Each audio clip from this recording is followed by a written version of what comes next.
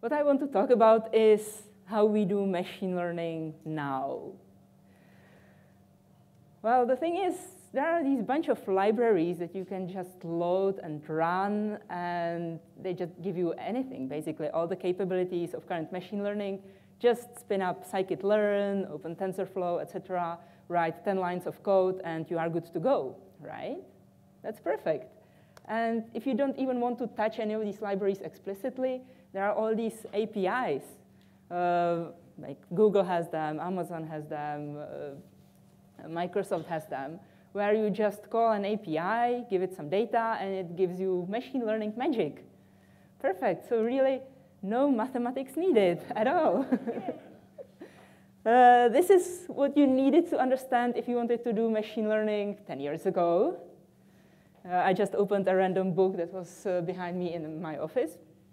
This is what you need to do if you want to do machine learning now. Just nothing, basically. Perfect, right? Everything is nice. I like to use the sort of metaphor of a compiler. And when you are using a compiler, you don't have to understand what's happening underneath. You don't have to understand all the magic. You don't have to understand all the sort of lexing, tokenizing, parsing, the ASTs that are constructed, etc. As a user, you just don't have to care. With machine learning, I think we are not there yet, unfortunately. With software development compared to machine learning, yeah, you use some kind of algorithms, you implement an algorithm, you give that some inputs, etc. You can have software bugs, but the difference with machine learning is that it can fail silently without anyone realizing. So unless you understand what you are using and what you are using it on, you can get into a very dangerous situation. And I will try to convince you about that today. So what I mean about black box machine learning, which is the title of this talk. Well, the rules will be, I'll be using algorithms out of the box with minimal setup. I won't be looking at the small print, at instructions, how to use them. I will keep the mathematics at a minimum and just look where things go wrong. So first thing, linear regression. That's like the hello world of machine learning. Do you think linear regression is AI? Depends on if you want to sell it to someone or not. So what you do with linear regression, you basically take some inputs and you compute a linear combination of them to get some output. So let's have, I don't want to just talk, I want to show you some practical demos. So that's why I have a Jupyter notebook here, because of course I am a cool data scientist. I use Jupyter notebooks.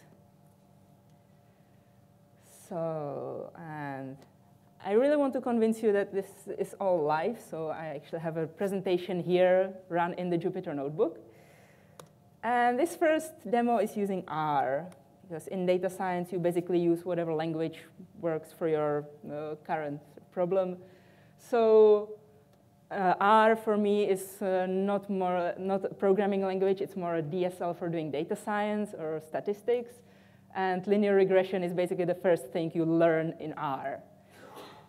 So let's just load some libraries, mostly for plotting. Done. And first, let's simulate some data. So what I'm doing here, I'm simulating random noise. This is the R command for generating a normal distribution with 100 points from a normal distribution with 0 mean and unit variance. And both X and Y are just random noise. So let's try running linear regression on that. So right now, this is the equation for linear regression. This is as much mathematics as you'll get here. And both X and Y are random noise. And I'm trying to estimate A and B. In R, you run the LM command, meaning linear model. And this is the summary you get in R. This is not very user-friendly. You have to understand quite a lot of statistics to actually read this. But the two key things to look at here are, first, this multiple R squared, which tells you how much variance in the data you can predict with this model. So if it's 0, that means your model is rubbish, data is noise, your model doesn't predict anything. If it's 100, then your model predicts the data perfectly. So you can see that here it's basically 0. This makes sense. My data is a noise. The second thing to look at is the p-value, which was always something that always gets reported in journals, etc. And that basically tells you the probability that I'm getting these results by chance. In this case, it's 73%. Again, makes sense. I can't publish it. This is just noise. But what if I add one single data point that's something called an outlier? So what I did here, this is my original data, all the noise, and I added one single data point here. It's just one data point that's somewhere completely outside of my data. Well, I see some people giggling because they know what will happen. So let's try another linear regression. And now my multiple R squared is 98%. Suddenly, this model almost perfectly predicts my data. Everything is fine, right? And if I look at my p-value, it's basically 0. That means the probability I'm getting these results by chance is 0. That's amazing. I'm getting basically a perfect model just by adding one single data point to a noise. So if I didn't look at my actual data, I would trust this model. This looks perfect, right? And linear regression is the cornerstone of a lot of methods that are used in practice. And if you don't look at the data, you get something like this. So this is my first scary example.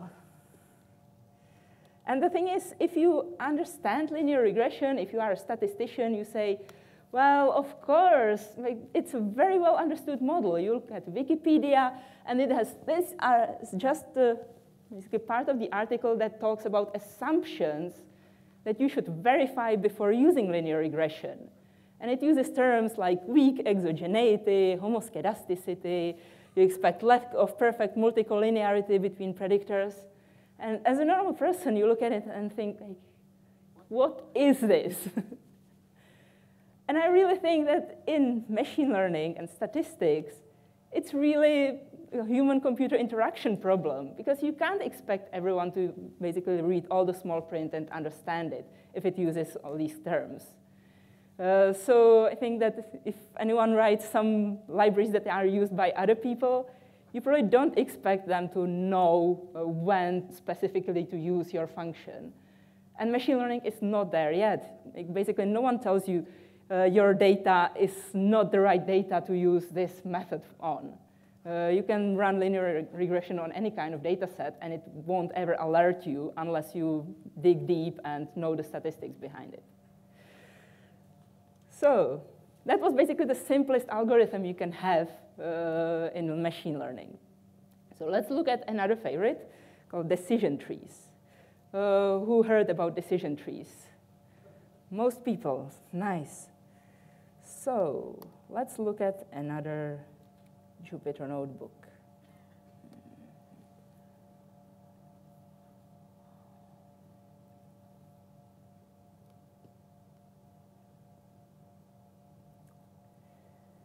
So let's start with the basic data set in any kind of machine learning or decision tree specifically tutorial. Who survives the Titanic? Which is basically just taking the data set of all the passengers on Titanic, including their sex, their cabin numbers, how much they paid for a ticket, if they traveled as a family, etc., and trying to predict who survives and who dies on Titanic. So here I'm using Python, because why not again? And this is just the beginning of the training data set, where I'm having passenger ID, if they survived or not, what class they were traveling, what was their name, etc. And I will try to, well, first some pre-processing. I'm just basically changing the sex variable from male and female to 0 and 1, because it's always nicer to work with numerical values. So instead of having a nice data frame, I now have a matrix. And I hate this keyboard, sorry. Come on. And I will just train a decision tree classifier from scikit-learn. It's literally a one-liner. How does it look? This is how the result actually looks when I visualize the decision tree. So this is how you interpret a decision tree. You look at each node, and it tells you, based on some variable, in this case it's the numerical sex value, and based on some threshold value, you either go left or right. So in this case, it's asking if the numerical sex is smaller than 0.5, meaning 0 was a male, 1 is a female. So if it's smaller than 0.5, that means it's a male, you go left. If it's a female, you go right. And you continue until you get to a bottom node, which is the class. So in this case, for example, if you are a male, you go left. And in this very simplistic model, the only way to survive on Titanic was to get to this node, which says you are a male, you are younger than 7, and you are traveling with less than 3 siblings. So that's the way to survive if you are a male on Titanic. So it's fairly nice. You can see what's happening there. You can interpret the results. You can actually sort of go through the decisions, analyze them, etc. Everything nice, right? Everyone loves decision trees. And this is the sort of algorithm that wins in Kaggle competitions as a part of random forests and boosted decision trees, etc. It's a very popular one. So let's look at some case where they don't work that well. I will again simulate some data set. And it will be probably easier if I plot it first. So this is my data set, where this is my x value, this is my y value, and the green is class 0, and the red or the orange one is class 1. So it works, x and y are between 0 and 100, and if x plus y is smaller than 100, then it's 0. If it's larger than 100, it's 1. Well, that's OK. This is how I generated it. I basically just made the output if literally x plus y is smaller than 100, then it's 0, otherwise it's 1. So it's a one-liner to generate this data set. So what can we do with it? Well, let's run a decision tree on this.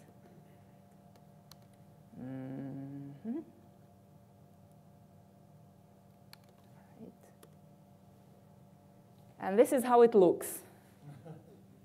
This is a decision tree ran on 2 variables.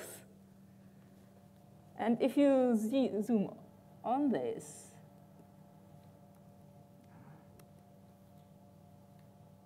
it's basically just asking, OK, is x smaller than this value? Is y smaller than that value, etc. You end up with a completely crazy model, just because you can't slice your data set diagonally. So because your values that you are putting into the decision tree are related, that the output relates on combination of 2 values, you end up with a completely crazy model that doesn't make any sense. I literally generated this as a one-liner, and you end up with something like this. So the thing with decision trees, let's close this again. You end up with this in practice as well. I was talking to a colleague, and she was telling me that how she did this Kaggle competition just for fun. And she wanted to demonstrate how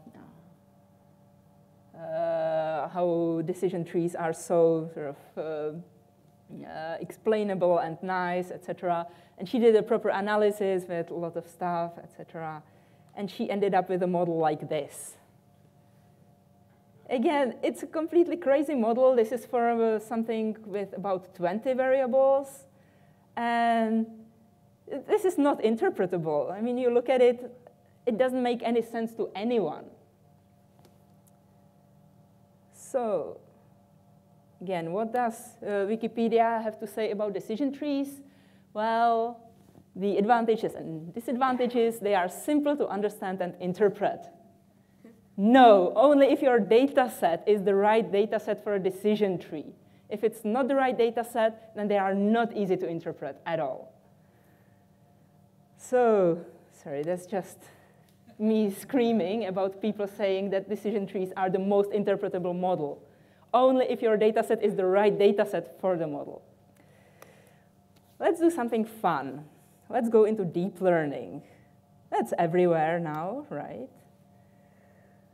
So let's have a look at a demo of deep learning here. Again, for this one, I'm using F#, because why not? This is just loading the libraries. And this relies on internet here, so let's hope this works. I'll be calling the Azure Cognitive Services for image recognition. And the way they work, you give them a picture, and they give you a description and tags that belong to that picture. I'm using type providers in F# because I'm just too lazy to look at JSON files, etc. This is a fairly ugly function to actually construct the request to the API and parse the result and print it.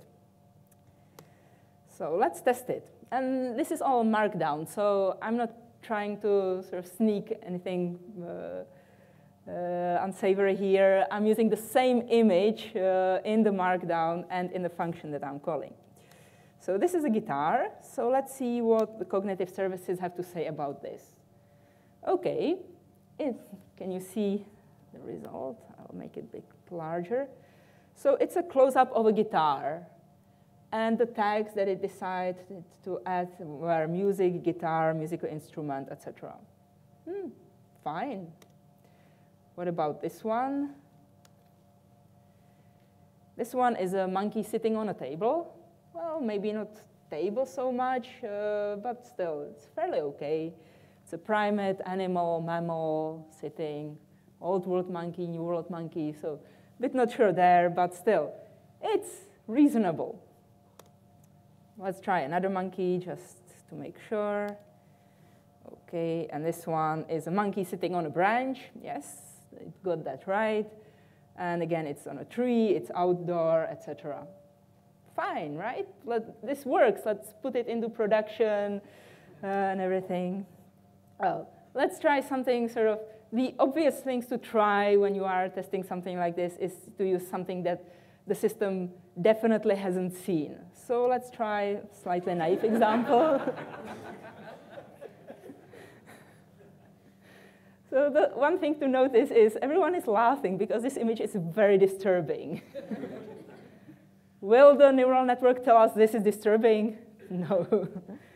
So let's see what it thinks. I call it a smile, the smiling seal, but it's not really. OK, it tells me it's a close-up of a fish. I would say it's doing pretty well for something that's definitely not normal. One thing to notice is that it doesn't see the teeth. But I think you look at this, and this is disturbing, but I think it's still doing pretty well. So let's try to modify, let's try something different. Let's give the monkey a guitar. And surprisingly, it's a monkey holding a guitar. All right, so let's give the guitar to the other monkey then.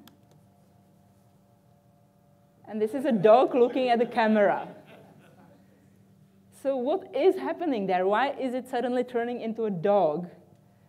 Well, my theory is that it's inside, and the network probably has seen quite a lot of dogs playing around things that you find in a home, like guitars, etc. And it's furry, so it must be a dog. It's trying to interpret it in a way. Well, let's try to do something even weirder. Let's just hover the guitar in the air.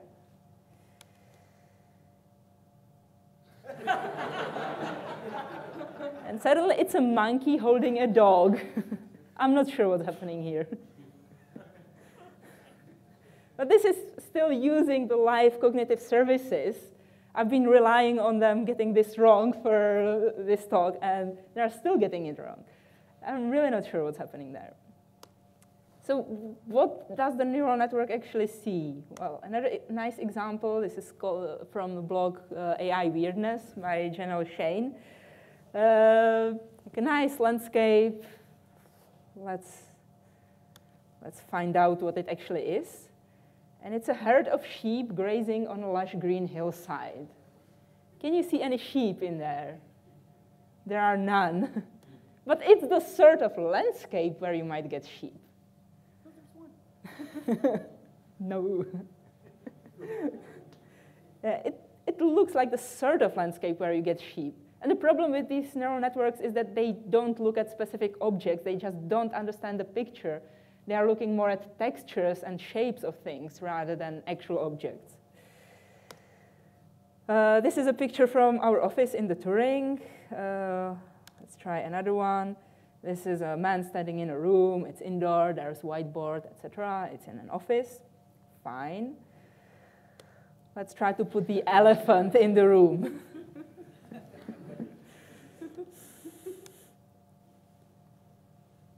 And it's a couple of people that are standing in a room.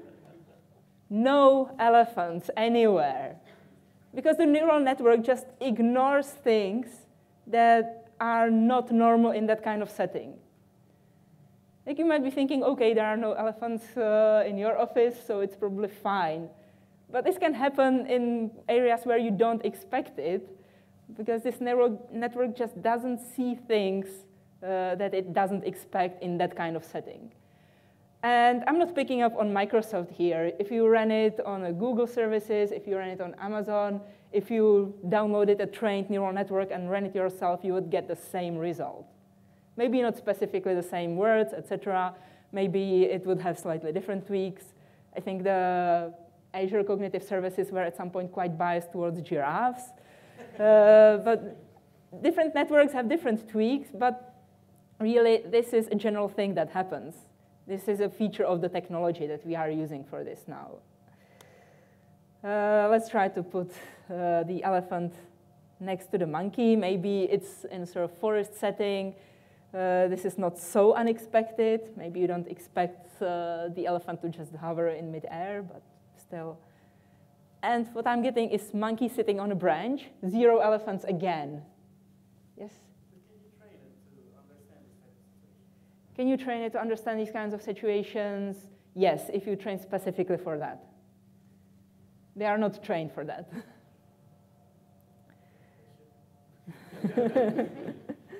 So it seems that these networks just don't see things that are not expected in that kind of context. Let's try something completely surreal. This is from René Magritte, The Son of Man painting. Well, if you look at it as a normal person, the first thing you notice is an apple. And what do we get from the neural network? It's a man wearing a suit and a hat. No apples. It just doesn't see that at all. And one last example of this sort. Maybe if you see this painting, this is not a pipe. Maybe you wondered, what is it actually? Well, let's ask. If it's not a pipe, what is it? And it's a close-up of a mug. Well, now you know. So, and this is all fun, right? Well, you see, the problem is that the network just doesn't see things it doesn't want to see. You see all of these articles where they say, oh, scientists designed this algorithm to escape the surveillance, etc. These things are actually quite hard to do because you generally need access to the network that's behind it, and you need to query it and see what it gives you as a result, etc. So it's fairly hard to get to something like this. But it's fairly easy to confuse an actual neural network. This is an example from Reddit, where if you have some phone app and you take a couple of pictures in the same setting, it offers to create a panorama for you automatically. Well, this user decided, yes, I want a panorama, and ended up as a mountain peak in there. Because the network just really doesn't understand the concepts of objects. They work just by looking at textures, shapes, etc. And this is fine, because, well, it really depends on what you train them on. This is research published by Facebook researchers earlier this year, where they looked at something similar that I did here. They used all of the standard providers of machine learning APIs for image recognition. And they were looking at images from countries like the UK, high-income countries, compared to images from low-income countries. And this is a soap, and it gets recognized as a soap, as a sink, etc. This is a soap from Nepal. None of the services recognized that as a soap. All of them said it's food. So you can see suddenly it becomes a diversity issue, because what you train the network on, that's what it will recognize. And suddenly it will recognize only things that are in Europe and US, etc. But it doesn't recognize things in low-income countries. And another example from this Wednesday, actually, they published a report on the pedestrian that got killed by Uber's self-driving car last year. And they realized that the system wasn't trained to look for jaywalkers, for people who are crossing the road and are not on a proper crossing. And that's a huge problem. I mean, the system just didn't know how to classify a person crossing the road. It basically detected something happening about 6 seconds before the crash happened, and it was switching the classification between a bicycle, vehicle, object that's stationary, etc. It just couldn't recognize it as a person because it wasn't trained to recognize people outside of crossings. So, and this is happening in medicine as well. That's the really scary thing for me. This is a paper published last year where they looked at image recognition system designed to classify pneumonia in patients from X-rays. And they tried the system trained in one hospital to transfer it to another hospital. And they looked at, well, the performance was terrible in the other hospital. So they looked at what is the neural network actually looking at when it's trying to classify patients. And it was looking at a shoulder. Why classifying pneumonia? And the reason was that for some of these patients, they were too sick to go to an actual X-ray, and they got a mobile X-ray wheeled to their hospital bed, and they got X-rayed there. And for that, the technicians put a metal tag on their shoulder to calibrate the machine.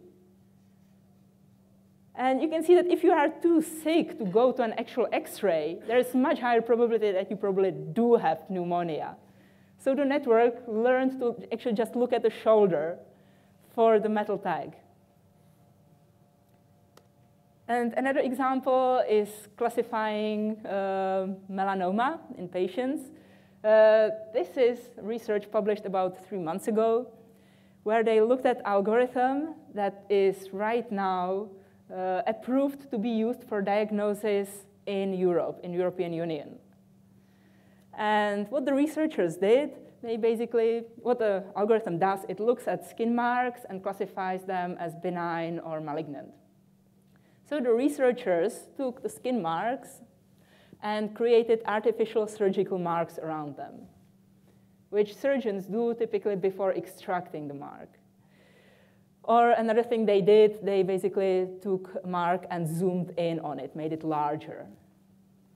Well, of course, when they make surgical marks around them, suddenly they were classified as malignant 100% of the time. Because in the training data set, if surgeon made marks around it to mark it for extraction, then it was probably malignant. And the network learns all these things that you don't want it to learn. And if you don't analyze it properly, if you don't look at your data and look at all the biases in your data, you end up with these sort of weird artifacts that you are not actually trying to optimize for. So the title of this talk was about black box machine learning, but it's about black box data. Because if you don't know about your data, and if you don't understand what are the biases in your data, things can go wrong very, very quickly. And I try to show you that in all these cases with the decision tree, with linear regression, with deep learning, it was always the case of the data not being the right fit for the model, how the model works or how the model was trained. And this is a big problem, because how do we get the sort of data that we would be able to use for anything? So machine learning magic is that there is basically no magic. It works in exactly the same way as software. The sort of input you give it, the sort of output you get. And if your input is flawed, your output will be flawed as well. My favorite example is the Norman, world's first psychopath AI, which is sort of funny research done by the MIT Media Lab, where they were trying to demonstrate exactly that the sort of training data you use for a machine learning system determines how it will behave. So how did they create the psychopath AI? They crawled the deepest, darkest corners of Reddit. They trained it on that, and they put it into an image recognition system. And then they gave it Rorschach test. So this is standard AI, black and white photo of a small bird. This is Norman. Man gets pulled into a dough machine. Man is shot dead in front of his screaming wife. So, and this is just about giving it the wrong type of data. But how do we know that if we are giving our systems that we are putting into production the right kind of data? And that's the real problem. The technology, all the machine learning algorithms, we are talking about algorithmic bias and things like that. It's not about the algorithms. It's about the data that are trained, that are used for training that system. And because we are taking data from our current practices, they are necessarily biased towards what we are doing now. So whenever you use some kind of machine learning system that you didn't build yourself, ask a lot of questions about the data that were used to train that system. Like, where do they come from? What are the biases in the data? And if they tell you there are no biases in the data, they just haven't discovered them yet, because there are always some biases in the data. And again, is the model the right one for the data as well? And the last one is very important. Is your model actually doing what you think it's doing? Because things can go very wrong very, very quickly, and you may not realize that because the numerical precisions, et cetera, might be looking completely fine. So unfortunately, I like to use the metaphor of an iceberg for the work of a data scientist, where the top of the iceberg are all these cool algorithms and doing the machine learning and doing the deep learning, et cetera. But the bottom is all the data pre-processing that goes into that. Because data science is 80% data wrangling and 20% complaining about data wrangling. So it's the non-glamorous part which is actually more important than the actual algorithms. Because right now, to run any of the algorithms, it's literally just one-liner in the library of your choice. And I'm not actually worried about general AI taking over. I'm more worried about people using current algorithms in the wrong way without actually thinking about it and without thinking about the data that were used to produce that kind of algorithm. So that's all for me for today. So if you are tempted to use black box AI, think about black box data. Thank you.